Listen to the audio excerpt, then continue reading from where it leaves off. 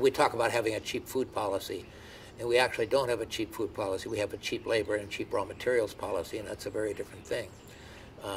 And again, Bill Heffernan, in fact, told me once several years ago that the return on investment in food is second only to return on investment in pharmaceuticals. So there's a lot of money in food, but we've created a kind of system where we want to extract as much wealth as possible from labor and raw materials so we can add profits, in other parts of the system.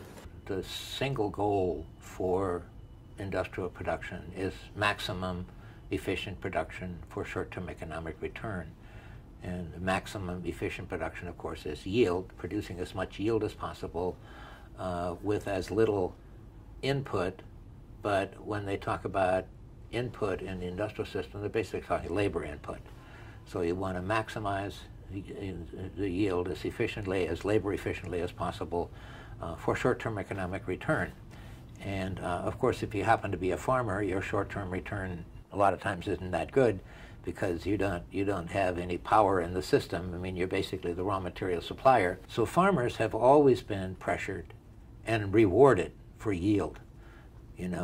If you have the highest corn yields in your state, you're going to get all kinds of PR. If you produce some really good quality stuff, you never get mentioned.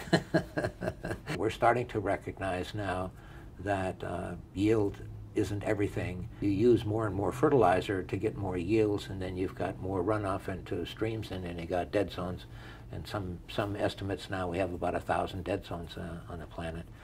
And so these are starting to come into the public conversation now. And yield as the sole way that farmers are rewarded, I think, is going to become increasingly difficult, and we're going to be looking at other quality issues.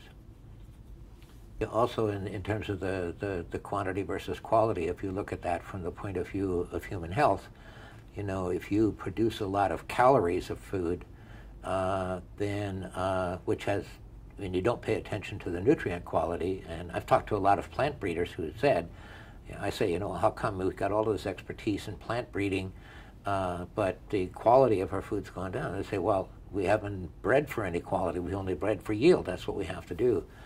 And so if we start to begin to make those connections that you breed for a lot of calories but not for nutrient quality, and then you start to have some health effects. And I think, I don't have a way of proving this, but I think one of the not the only contributing factor, but one of the contributing factors to obesity is that if you're eating a lot of calories that are low in nutrient quality, your body's going to feel like it's still hungry when in fact it's had plenty of calories, but it hasn't had the nutrient quality for the satisfaction. And so then you eat more calories than what your body really can sustain without contributing to obesity.